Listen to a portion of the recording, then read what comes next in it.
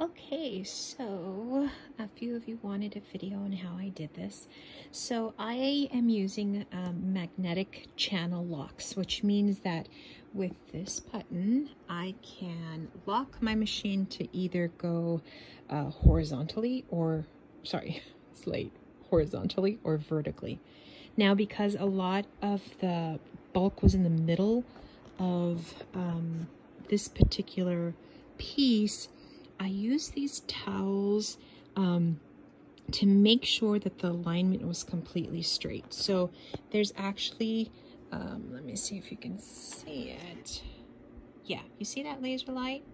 So that laser light shows where the needle is. So because my machine likes to sew straight lines from left to right, what I do is I sew left to right, and then on the way back, I check to make sure that the alignment is on. If it's off, then I stick these towels at exactly the precise place where the line will meet up, because then that will make up, or it will balance out the bulk that's here over here, so the lines are completely straight. Using the magnetic locks I found was helpful for two reasons. Number one, it made sure that my lines didn't get squiggly.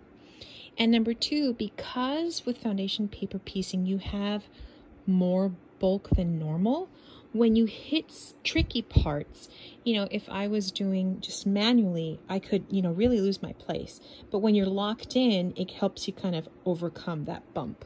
For example, here, this is a seam where if I was doing it manually, I could have lost my place, but channel locks help to keep your place.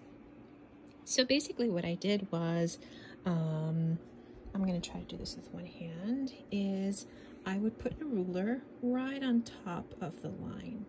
And then once it's there, I bump up my, let's see if I can do it with one hand, my machine up to that line, okay, so that I know that by bumping it up, I'm actually going to be sewing 1/4 of an inch from that line to where the needle is, right? Because this is a 1/4 inch foot on all the ways around. So when it's in the right placement, and I have bumped it up, which is good, then I come over here and I lock it into a horizontal position.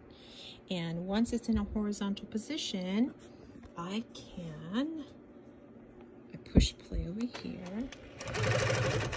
I kind of audition it to see if it's the stitch length that I like, and it is.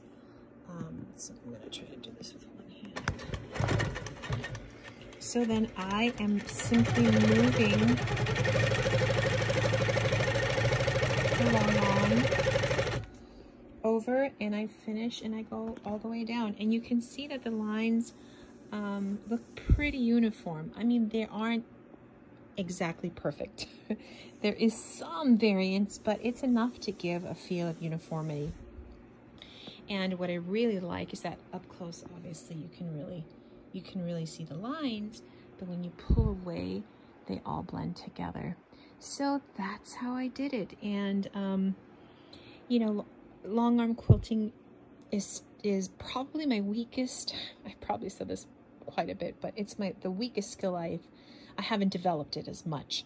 So in the very beginning of the quilt, I did have some tension problems, which I think what I'll do is, as I unfold this, I'll check to see if there are any problematic areas, unpick those and redo them.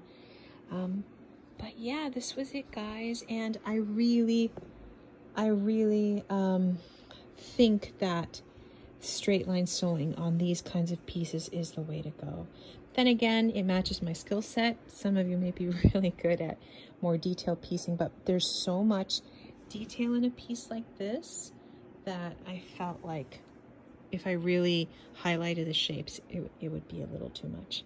Okay, so hopefully this is helpful to folks. Oh, I used 50 weight poly thread by Superior Threads called So Fine, and my stitch length was a 12, and I used the same thread on the top and on the bottom.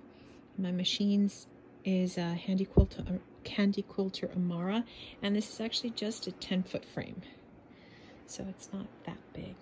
All right, folks.